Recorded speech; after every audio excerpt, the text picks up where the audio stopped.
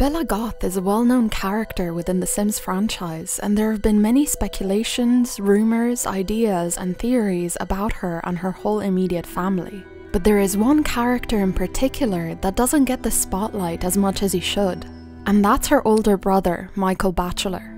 There's something concerning about this sim, considering there seems to be a clone of him buried deep within the game files. So let's investigate. Hello everyone, and welcome to The Sims Lore. Today we're taking a look at Bella Goth's brother, Michael Bachelor, and the creepy circumstances in which he might have been cloned. So get your snacks ready, let me know what you're having in that snack report, and don't forget to subscribe and like this if you enjoyed it. Alright, let's get straight into the video. Before we get into the whole mystery, I want to give him a proper introduction. To do this, I will start at the very beginning, not when we're first introduced to him as an adult in the first Sims game, but when he was a teen in The Sims 3. Michael Bachelor is introduced to us as a teen in The Sims 3. He is living with his mother Jocasta, father Simus, and little sister child Bella Goth. Here, he seems to be portrayed as a jock, a typical American sporty teenager. This is reinforced by his bio, which reads, Michael, the ideal son, has lots of friends at school and loves the outside, playing any sport. He is a B high school student, and while it says he has lots of friends in school, this isn't true, as his only friend outside of his family is Mortimer Goth, Bella's best friend. He loves the outdoors, is a schmoozer, is friendly and athletic. All he wants is to play sports and develop relationships. Other than the fact that he is slightly whitewashed, Michael sort of fits in with the other Michaels in previous games. This is where things start to get a bit interesting. In the first Sims game, Michael Bachelor can be found at the Sim bin. His last name matches his status, Bachelor, an unmarried single man. His relationship to his sister is also unclear since there is no family connection in The Sims 1 and Bella was already married, therefore adopting the name Goth. Michael's bio states that he is just starting out his life fresh out of college and he doesn't know what to do.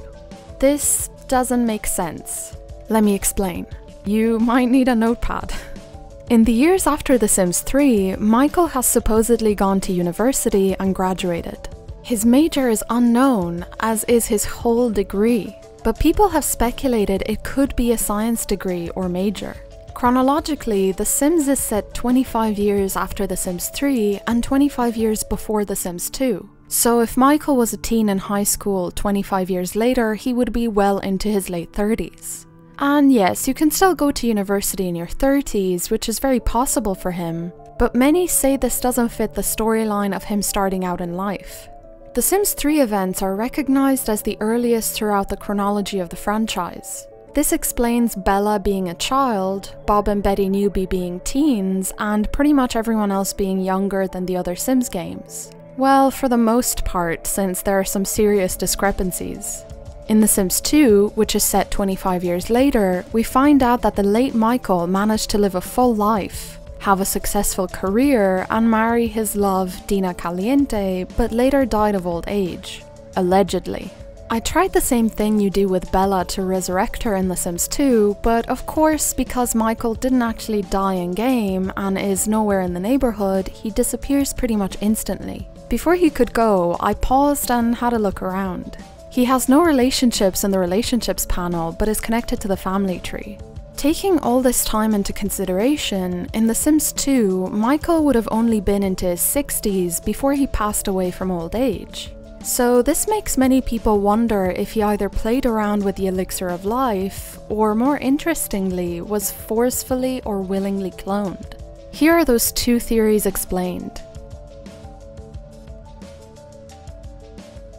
Many players have speculated that Michael had access to the elixir of life. Some say he even invented it before Mortimer did.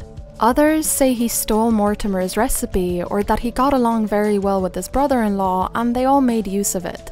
Considering the elixir is technically available to the public as an aspiration reward, one could say either Mortimer or Michael were the heads behind that, which would explain how the other Sims in the neighborhood also made use of the elixir somehow. One theory is that he might have gotten his hands on the elixir or developed it himself during university or grad school, and reverted to a much younger age, so by the time he graduated, he was much younger. Another theory is that Michael worked together with Mortimer to synthesize the elixir, and they both used it to their advantage. This would explain Dina somehow knowing Mortimer. As well as that, we can also look at it this way. What if Michael used the elixir and it aged him, as sometimes that happens when your sim is low on aspiration points? Maybe Dina thought Mortimer had something to do with it, and that's why she had her alien family abduct Bella and moved in on Mortimer for his cash. Or maybe it was the other way around and Dina messed up Michael's dosage and killed him to inherit his house. Who's to know?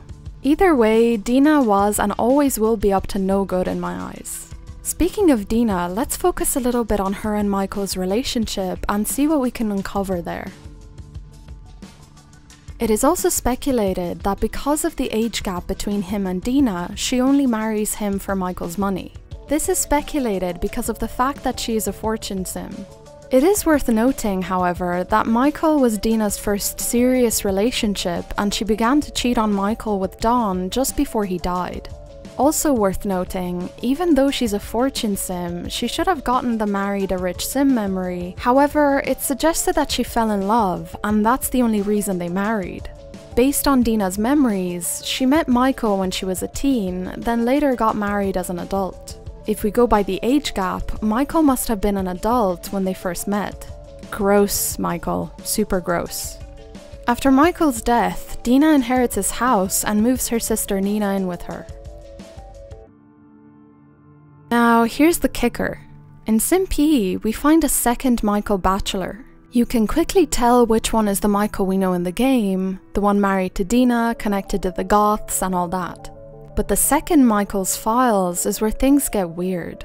The alleged cloned Michael has interests but no connection to anybody.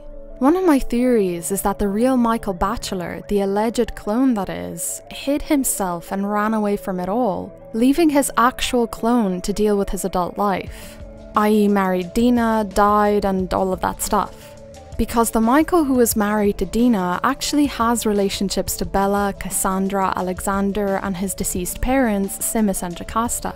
Interestingly, the alleged real Michael has lived less than the NPC who has no interests or ties to anyone, meaning this theory could be correct.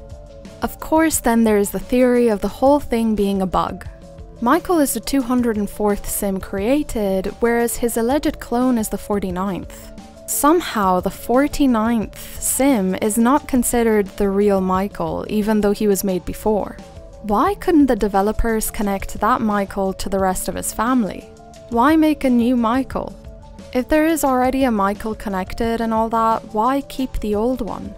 The discrepancies, the clone theory, his weird relationship with Dina, it could all be an overlooked mess, so maybe trying to make sense of someone's mistake and overlooked details is a waste of time.